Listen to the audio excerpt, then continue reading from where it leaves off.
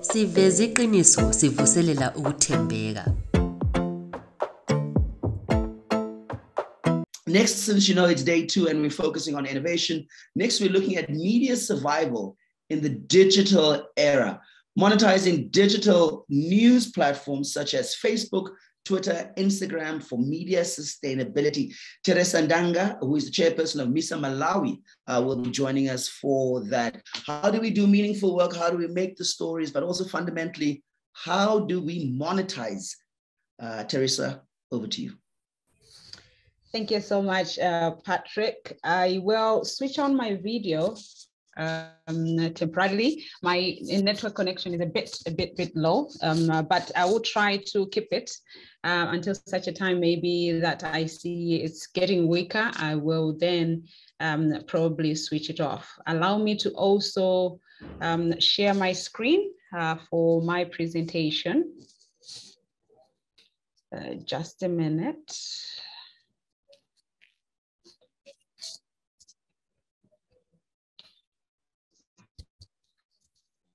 I hope you can see my screen. So as Patrick has already indicated, my name is Teresa Chirandanga. I'm the current chairperson for MISA Malawi, the Media Institute of Southern Africa. And as you may already know, MISA is in several countries in the southern part of Africa. And we have a chapter here, which I am currently leading.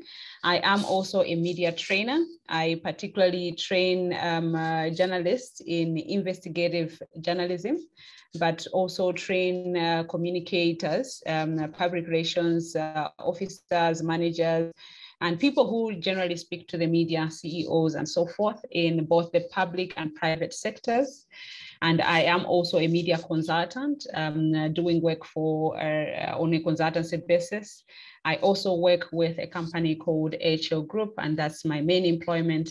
I'm the public relations manager there. So I'll be talking about media survival in the digital era, as Patrick has already indicated. How do we ensure that we are monetizing digital news platforms and ensure that we are making media sustainable?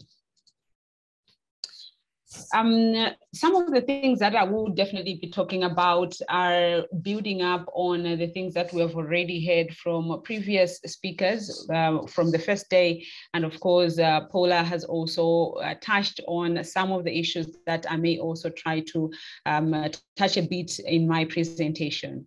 But generally, this presentation will look back in Malawi. Where are we coming from? So we will talk about the past a little bit so that we have a bit of some context on where Malawi is coming from, or the Malawi media is coming from. And then we will now talk about the current situation, our now, how traditional media has been impacted by COVID-19, and of course, the rise in internet usage, because that has also had both some negative and positive implications. I will then still, in the present time, talk about monetizing digital platforms and primarily talk about the experience in the Malawi media. And I will be giving some examples that we have seen as success stories in terms of monetizing digital platforms. And then we'll move on to the future. How does the future look like? Are there any possible opportunities that we may be looking at? Of course, based on what we have seen now, and of course, from where we are coming from. So basically, to give you a bit of some context in terms of where the Malawi media, how the journey for the Malawi media has been, just as many African countries, we're coming from a time where we only had one media house, and that was the public broadcaster. By law, it's a public broadcaster, even though in terms of the operations, I would say at that particular time, it was primarily a state broadcaster. So we only had one at that particular time until 1994. And as you may guess, this is a time that we saw the advent of democracy in Malawi. And with that also came the coming in of several other media houses. So we saw more radio stations, more TV stations. At least at that time, there was not TV stations in the past. And then with the coming in of democracy, there now came TV, at least at one at that time. It was also the state broadcaster. But as we speak right now, we have over 80 broadcast media organizations. And these are a range, they range from community broadcasters, private broadcasters, the public broadcaster. The public broadcaster alone has Radio 1, which was the radio station that we used to know in the past, and Radio 2, which is a bit more modern, and they also have the television station. We also have a number of print media houses publishing on a daily basis, at the weekend, on a Sunday, and some, of course, publishing fortnightly and so forth. Then now we're talking about the digital era, which has seen a lot of online media coming up. And this, I would say, I would categorize in two forms. There are those that are owned by the traditional media houses. So you have radio stations that came about some years back, and now with the coming in or the growth of the digital platforms, now they are also getting themselves on the digital platforms. But you're also having those that are, you know, their main platform is just online. So we've also seen a lot of those. And with that as well, we have seen a lot of citizen journalism, where people just generally can publish anywhere on their Facebook pages and so forth. So that's where we are right now. But obviously, we are also seeing some complementarity between different media organizations or platforms, where, as I said, a kind of a combination, digital and, of course, the traditional one, modern and the traditional one. So we are at that particular level. The only worry at this particular time, obviously, the things that we already know and the things that have already been highlighted by some of the speakers that have spoken before me, are the fact that with this we have also seen the rise in misinformation in Malawi, and of course, I also know that this is also the case with other countries as well. Now, looking at the impact of COVID-19 on the media in Malawi, Paula mentioned this as well, that in South Africa, they also saw some of the challenges that we have seen in Malawi. There was a decline in revenue and revenue sources, and this was huge. As you know, where we're coming from, media houses' survival was mainly dependent on advertising, and that is for radio and that is for print. But with the coming in of COVID-19, suddenly there was no advertising that was flowing for the newspapers and, of course, for the radio stations. Partly it's because there was businesses closed down or sometimes maybe suspended a little bit. And during that particular time, they didn't see the need for them to advertise. And at least at the beginning of the pandemic, most organizations, most businesses had not thought innovatively of how they would still sustain their businesses at a time when we were facing a pandemic. So there was a sharp decline in terms of revenue, and that also impacted the operations of several media houses, one of which was the scale down of programming for broadcast media. So we could actually see that before COVID, we had quality programs, we had numerous in terms of quantity, we had good programs, a number of them, but suddenly there was a bit of a decline. And it's because the source of funding was no longer there. So that was a big worry for us in terms of at the time when you want the media to be giving out quality information, we have the rise in misinformation, but we are also in reality being impacted such that the programs were also being scaled down. So that was a huge worry for the media sector when we wanted to be giving out information, we now forced to scale down a little bit.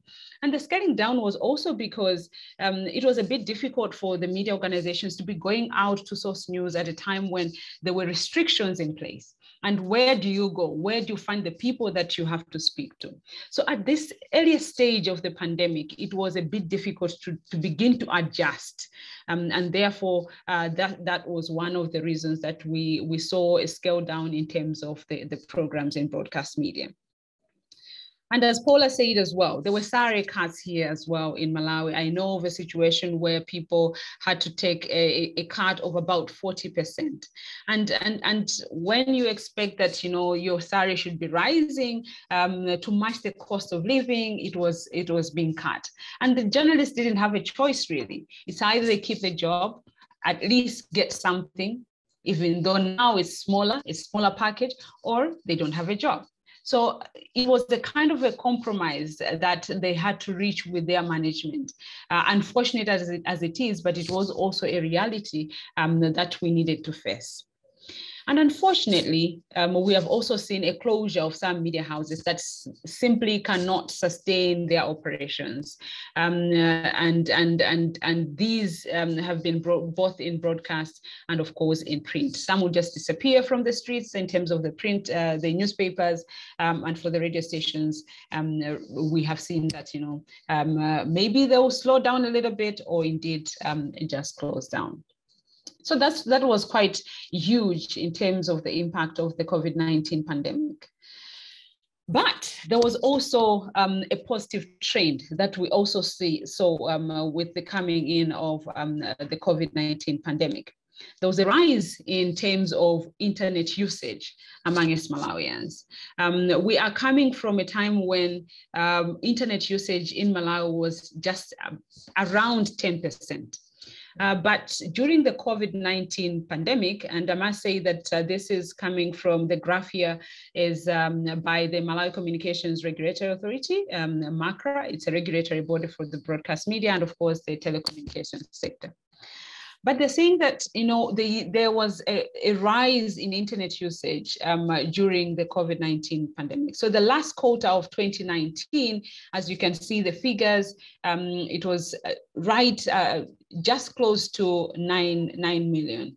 But of course, it went slightly above in the third quarter of 2020. Of course, most people are really using mobile data on their phones, but you can also see from the blue graphs that there's been also a rise in broadband usage. So while, yes, most people are using mobile data on their phones, but there's still a rise in terms of usage of broadband. So generally now, internet access in Malawi is at 14%. It's still low. It's still something that we would want to see improve, but there are factors that I will definitely later on speak about that kind of restrict or limit us in terms of the penetration of the internet in Malawi. But this was a positive trend. And therefore now it was up to the media to begin to see how do you take advantage of this current situation where there's been a rise in people that are looking at or using the internet. Can the media now get on those platforms where people are using the internet more to reach out to these people? Can they now get on these platforms to be able to get some money out of these platforms? That was now the question, but this was now presented itself as opportunity. So the negative implications, obviously, for the rise in internet usage was that there was more competition for media houses.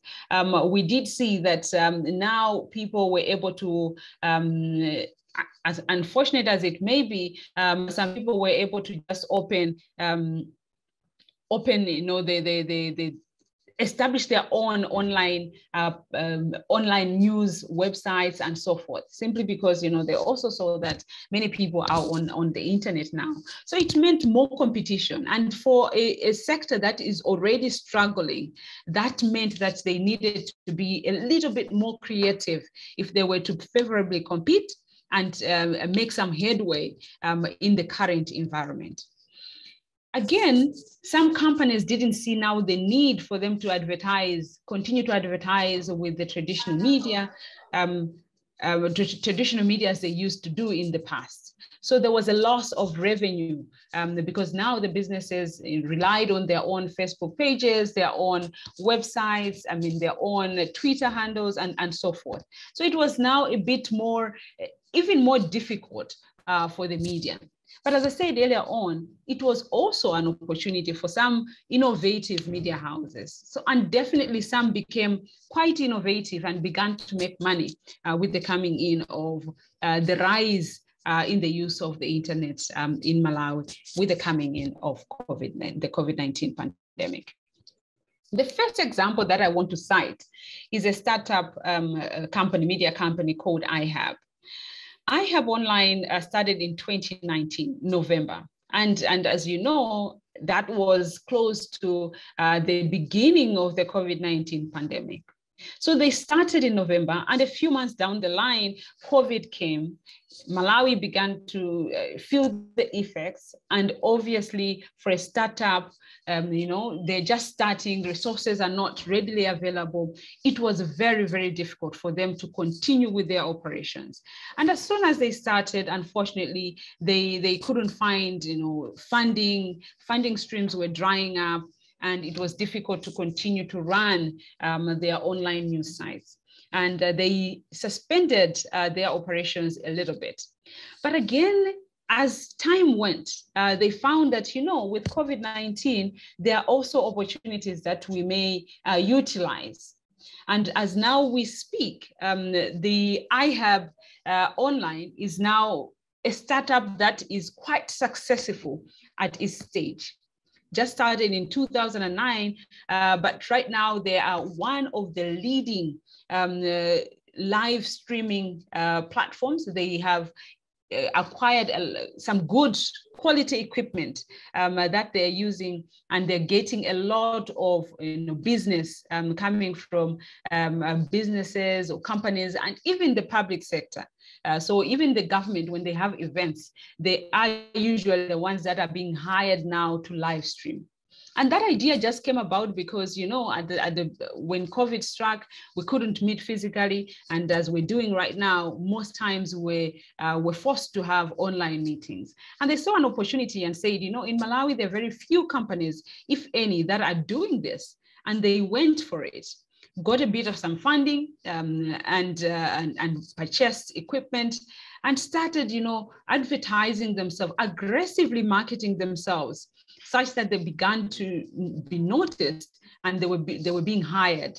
And that was their initial way of making a lot of money from online platforms. And they would live stream usually on Facebook. So in Malawi, there are a lot of users on Facebook, of course, Twitter a bit, but many people will be on Facebook, and that's where iHab is usually live streaming. So they would live stream on their Facebook pages and, of course, their client's page. So as you can see, a number of events already that I've put up. And some big companies, organizations really hiring this startup company that has just been there for some 2 years or so. And as you can see, even SADC, they're able to live stream for big organizations such as SADC. And that is simply because they saw an opportunity. There was a gap at that particular time. Even the television companies had not seen that opportunity for them to go into live streaming using their online pages or their online platforms. And I have a small company, a small startup at that particular time, grabbed that opportunity and went for it.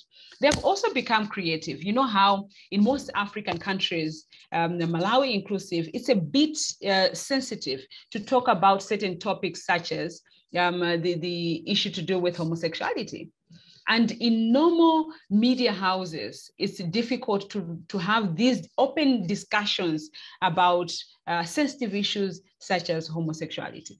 And that's where they also saw an opportunity to say, you know what, we don't need to go to MACRA to get a license, to the regulator to get a license to be able to run our online television. So right now they're doing online TV, discussing topics that are rarely discussed on Malawi media, and there's funding for that. So they went for a topic that they knew that there would be very little competition for, and applied for grants for that particular for those particular topics. They got that. They don't need to go through licensing to be able to run live programs. So they will have panel discussions, but it's online. And they're discussing quite an important topic, even as sensitive as it may be. So as you can see, they're tackling now cyberbullying for the LGBTQI community in Malawi. They talk about certain, issues rarely discussed in mainstream media, such as suicide and so forth. So iHub is a very good example of a startup that has been quite a success just during the pandemic, and with the coming or the rising use of online or digital platforms. As we speak right now, the iHub team started with only one individual in November 2019. Only one individual had an idea and started his operations. I could see him and his wife trying to, do this and that, simply because there was no funding at that particular time, and they were doing this on their own. As we speak right now, it's a team of about 10 people, and it's still growing. They are currently running projects for big organizations such as the UN. So they have won donor confidence just during this particular time in the past 2 years alone. They are funding they're running right now a number of funded projects. So they already know that for the next 2 or 3 years, we have these projects that we are running. Very relevant to the situation. And that's what I like about their projects. They will make sure that they are talking about issues that are particularly relevant at that particular time, but maybe zero in on a community that is rarely talked about. So for instance, they'll zero in on children, knowing that children are rarely taken on board on mainstream media as news sources and so forth, and get funding from UNICEF. So they are unique in the sense that they're able to recognize where the gap is and where there is less competition, and go for it and get big funding for their projects. And as you can see, they are financially quite stable at this particular time. Another example that I want to cite is that of print. So the leading organizations that leading newspapers that we have right now in Malawi are the Nation newspaper and the Times newspaper. So some of the things that I'm talking about on this slide are things that are both for the two newspapers. And of course, it also speaks for other newspapers in the country as well. The first that we saw with the pandemic, as I already alluded to in the beginning, is the declining circulation, and it worsened with the use of internet, or the rising use of the internet in Malawi. So circulation has been going down over the years. Not as many people are buying the newspapers on the street. It's most times organizations buying for their companies. But in terms of at individual level, very few people are buying newspapers on the street. So the circulation has been going down. And that has worsened with the COVID-19 pandemic and the internet usage as well. So many people now have turned to the internet for their news and not necessarily going to buy a newspaper on the street. As mentioned earlier on, there's also been a decline in advertising. So with the pandemic, advertising was not easy to come by.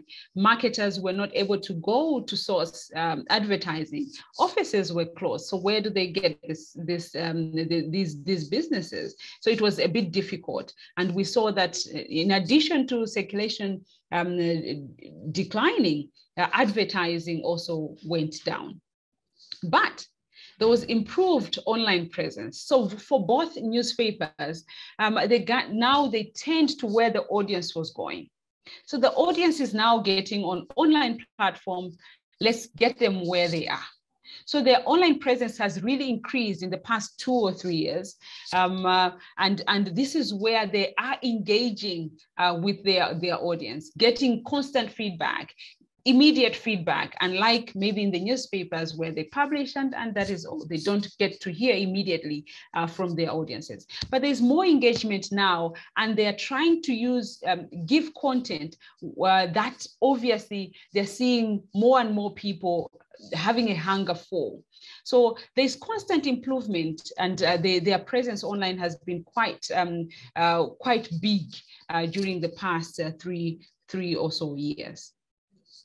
They also went to now advertise online. So as you can see, they'll actually carry online advertising for different organizations or companies. And it's mostly on Facebook and their websites. So with COVID-19 as well, we also saw that, you know, we lost a lot of lives. And many people would also use these two newspapers or the pages, online pages for these two newspapers to announce deaths, you know, because it was happening so fast. There was no time to process. And they saw that, you know, for them to get to relatives and friends on the passing of someone, because someone passes this morning, they're buried in the afternoon or so. The quickest way to get communication out there was to use established media houses that already have a huge following. And so we also saw a lot of advertising coming from the effects of the COVID-19 on families and so forth. So a lot of advertising as well was also coming in because of the impact of the COVID-19 on individuals, on families, and on their nation. Times also has a television station. So Times has a television, radio station, and the newspaper side. So they now also diversified by having the television section live stream, just as iHab are doing. So they now are also live streaming quite a lot, especially on their page as well. And that business is still there even as we speak right now. For the Nation newspaper, quite unique is their e-newspaper. Of course, Times also has their own e-newspaper. And the Nation states that this is where the biggest revenue has streamed from in the past 2 or 3 years.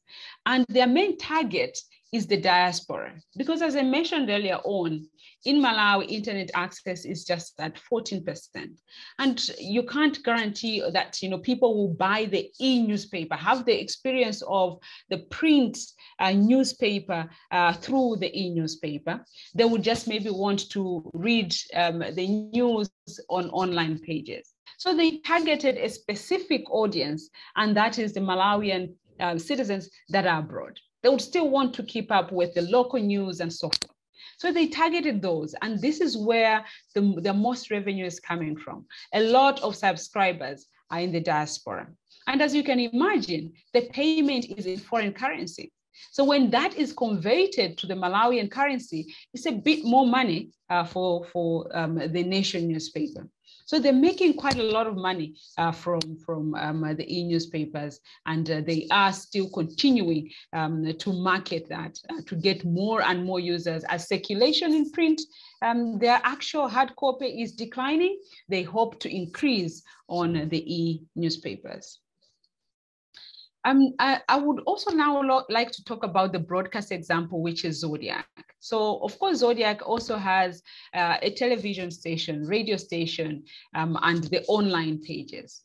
So just as the other media houses, they were also into live streaming. They were also doing all that, you know, advertising on Facebook.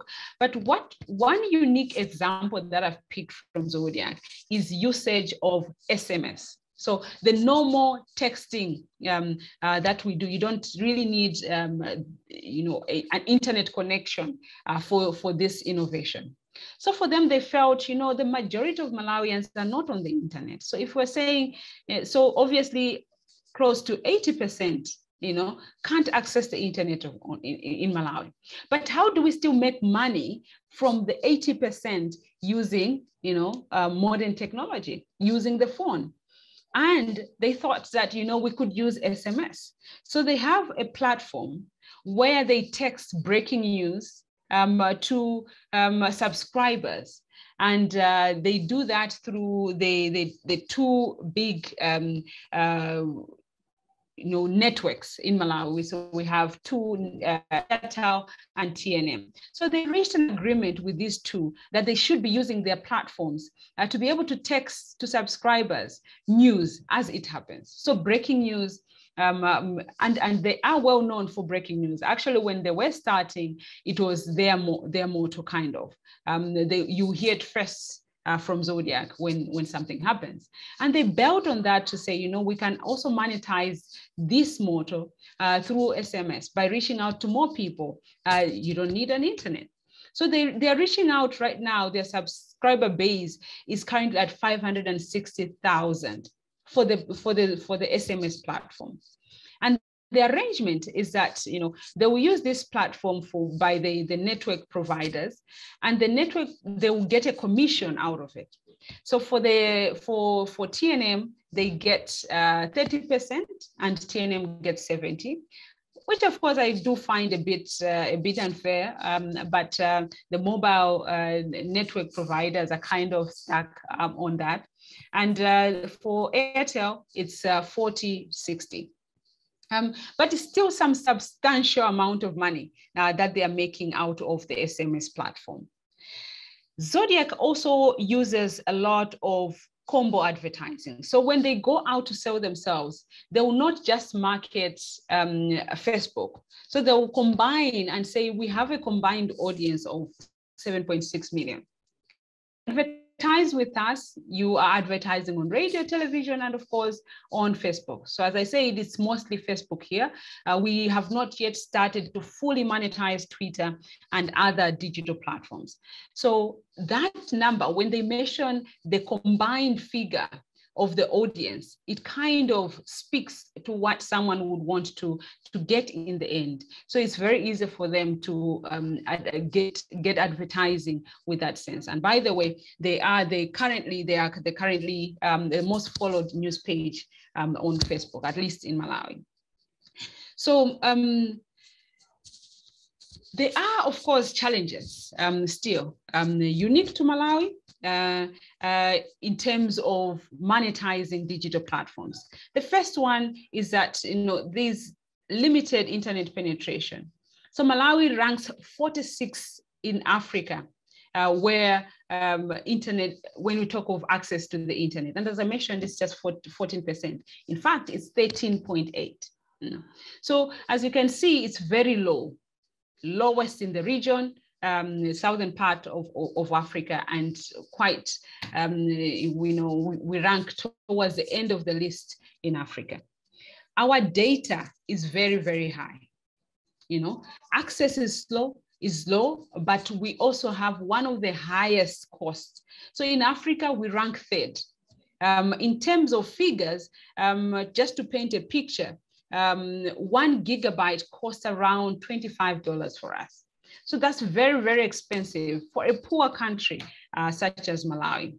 And that's a bit difficult. So how are you going to monetize digital platforms when there are all these challenges, access, and even the cost of data? But again, we are not just looking at the external challenges. We also have our own challenge, and that is to say, not as many media houses in Malawi currently have the capacity and understanding that they can monetize digital platforms as tools to generate resources. So that's still a bit slow, and that's something that we really need to look at. But there is some opportunities. There are some opportunities as well. In terms of broad and external opportunities, the biggest one is that we do have a favorable and progressive policy and legal framework in Malawi that supports the growth of the internet or the ICT sector in Malawi. So the 2013 National ICT Policy provides for universal access to the internet. Now, this sounds really, really good on paper, but we are quite far in terms of getting to universal access, as you can see from the figures that I already pointed out on. But there's still some progress towards that direction. The government started some few years back to establish what they call telecenters. So they're constructing, places in rural areas, in districts where people can access the internet. So they put the computers there, have internet access, and people and quite affordable internet. But in terms of implementation, there have been structures that have been built, but they remain unused, simply because, again, literacy in terms of using those the equipment that has been put there is still very low. So you can put it, but there's no one to utilize it because they don't know how. So that's one of the biggest challenges that we have seen in terms of telecenters. Now the government is switching to say maybe internet usage should start with primary schools, and that's where they're going now, the current administration. So hopefully when we start with the kids, it might grow as we go forward into the future.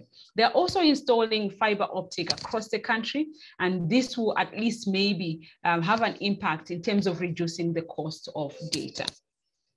There's also the Communications Act of 2016 that provides for the Universal Service Fund. So service providers, such as the mobile service providers, pay a little something to the Malawi Communications Regulatory Authority, and those resources help in terms of bringing ICT closer to the rural and underserved areas. But in terms of practicality as well, there's no one who is really monitoring to see where this money is going, how it's being utilized. We're not asking those questions as yet, and yet the Universal Service Fund is currently operational. And this is something that Paula already mentioned. I'm putting question marks as something that we all need to think about.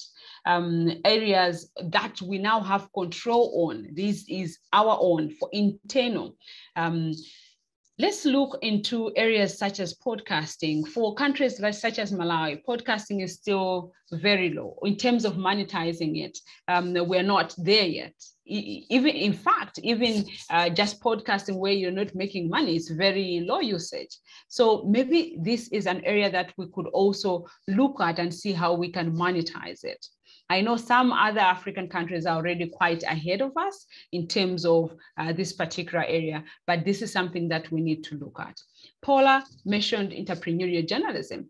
Can the educational facilities, educational institutions, journalism educational institutions also look at how we inculcate a culture of entrepreneurial journalism in the training schools, so that when students graduate, get into the industry, they're already thinking business or monetizing journalism, monetizing the modern journalism that we currently know of. TikTok, Instagram, we already heard from Marcus and colleague yesterday, on the first day, where they talked about news on TikTok. But can we also think more about news, yes, but also monetizing? Are there any ways that we can think of monetizing TikTok? Something that, again, kind of drags us a little bit is the spirit of individualism. So everyone wants to do, their own thing. This is my thing. We don't kind of bring forces together, work collaboratively, bring resources together. Because generally, if you look at borrowing for media investments, it's very difficult because the media is considered to be quite a risky business. So no bank or organizations are willing to kind of borrow the media money for investments. So how do we kind of utilize the little resources that each one of us may have to bring together for more online or more digital investments? That's something that maybe we can think of. And paid for courses, short courses. Again, Paula also mentioned a bit on WhatsApp. This is something that has already been tested in terms of running short courses on online platforms such as WhatsApp. But can we monetize that, get a bit of some money out of it? Otherwise, good journalism is what sells. And again, Paula really did very well, did justice in terms of where the public trusts you. That's when they will be willing to spend a bit of some money for the news. So we really need to look at how, while we're thinking of monetizing, it's not just about monetizing it. It's about ensuring that we are getting creative with ensuring that we are credible. we are credible, we have the trust that we need from the general public, and that's why they will be able to pay for the service that we are offering. Otherwise, it will be very difficult to get that if we can't be trusted. Our news is not as good, the quality itself. So overall, while we are monetizing, let's also be credible. Thank you so much. I'll take questions if there are any, and thank you for listening. Well, Teresa, thank you very much for giving us the contextual landscape of what's happening within the topic, but particularly within Malawi as well. How versus thriving. So talk to us about just, as the people obviously are sending in questions, and you're talking about this idea of surviving, but having what we spoke about yesterday, the imperative, the integrity. How do we balance those things out? Because I think one of the biggest concessions that we have to admit, particularly today, is that media is a business. And it's our business to engage in ways that ensure media sustainability. But how does that resource integrity relationship work? Because it seems like you need a lot of inputs, you need capacity as you're talking about, you need infrastructure as you're talking about. So how do we maintain not just the media sustainability, but link that to the issue of integrity? Yeah.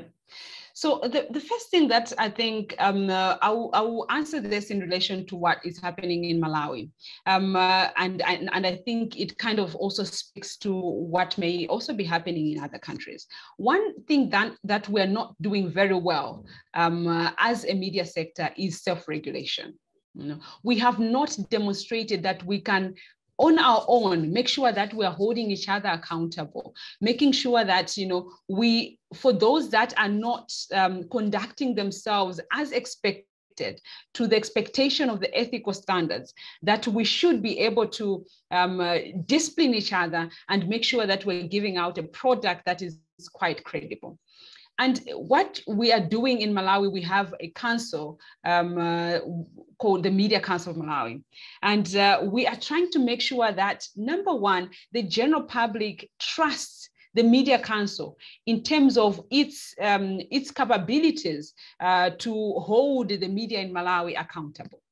And that also helps in terms of making sure that while we are advocating for media independence, we are also making sure that we are being accountable, held accountable by the general public. So number one is self-regulation, really, strengthening the processes of self-regulation to hold each other accountable, and really making sure people should be able to see that where we are not conducting ourselves professionally, there are consequences. Which we really have not really demonstrated at this particular time. And if we don't demonstrate that, unfortunately, governments may come in. And when governments come in, it will both have negative consequences on our independence, even our viability as a business.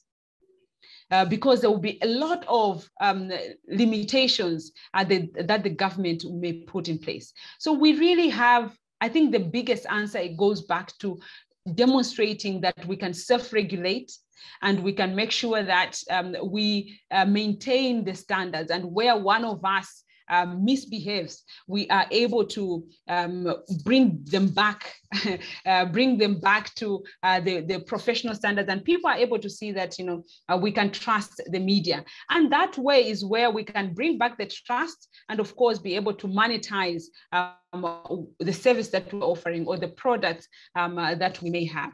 That will be my biggest response at this particular time, and just making sure that self-regulation is something that we are advancing for trust back in the media, and of course that would translate into monetizing the sector as a business. Interesting when you spoke about your examples of iHub, you spoke about Zodiac, very locally grounded grassroots movements. Yesterday I brought up the question of digital colonialization, particularly when we're looking at Facebook's, Twitter's. how do we maintain that relationship between developing our own platforms that might not have as far of a reach, but starting early enough? And then, like you're saying, iHub was not a thing in November 2019, but then obviously there was an impetus as a result of COVID-19. So my question really looks at how do we not, is it a balancing act? Is it a prioritization act? Is it, well, it is what it is. Like how do we put, So I think, yes, you mentioned digital colonization on the first day, and that really got me interested in that. I think we don't have uniform responses in terms of how to monetize certain things. So we can't just say, this worked in the UK, so it will work in Malawi. We are unique in that sense. As I said already, the access is different, the cost is different, even the usage of the different platforms. If you look at, I was looking at certain statistics where they're talking about usage of Facebook, for instance, in Malawi. It's just a small number when you compare to the same usage of Facebook, say, in the Netherlands. So it's quite different. We are unique. So we can't just borrow certain things that are working elsewhere to bring them back home. They may work, but we also need to definitely adapt them to the local context. And that is why I think the homegrown solutions seem to be working a bit better in the context of Malawi, other than something that may just be adapted as it is and as it is working elsewhere. So local contextualization is very, very important. Looking at our local context and what may work is very, very critical. And that is where I think creativity is very paramount. For us to look at, really analyze the audiences. I think it was, our keynote speaker, she mentioned on the first day that we really need to speak to the audience, our audience. So the audiences are totally different when you talk of different countries. So what are the needs of your audience? Unless you adapt your solution to your particular audience, it won't work. Because you would just be targeting an audience that is elsewhere and not necessarily your audience. So it's very important for us to analyze our own audiences and speak to the needs of those audiences. And that's why I also picked the example of the SMSs. It's a very simple platform, but working very well for the rural masses, actually. Well, I think very insightful in terms of, I think a lot of the times people are looking for panaceas, one size fit all. We don't contextualize, we don't localize, we don't look at the other kind of ecosystem that enables, and then what drives this. So my final question is, what drives monetization? I know we've been emphasizing this. It's about the story. What about the story? That's my closing question. And any of your final remarks? Yeah, so I will borrow what Paula said. Storytelling definitely has to be quite interesting, quite unique, professional, and very, very ethical for us to monetize that particular product. In other words, we are selling a product or a service here, and no one is looking for a poor product to buy. If we go for on the market, if you're buying tomato, you're obviously looking for quality tomato for you to buy. So obviously that also speaks volumes of what product that we want to sell in the media sector. So we definitely need to make sure that our service, our product is of high quality, something that is very credible in the days of disinformation, misinformation, fake news. Let's be unique. We need to sell something that can stand out. And that is why, that it will be very easy for money to come in if they know that our product is of high value. Teresa, thank you very much. It's been very insightful. I think my takeaway is very much about this unique value proposition that media outlets, that journalists need to position themselves, need to connect to communities, and essentially need to have integrity in telling their stories that are really meaningful in shaping people's lives. So thank you. That was our session on media survival in the digital era. Like I said, it is a surviving time and not necessarily just a thriving time, but those things will come. We had the example of iHub, and I think there is a changing ecosystem. Thank you very much, Teresa. Siveza iqiniso, sivuselela ukuthembeka.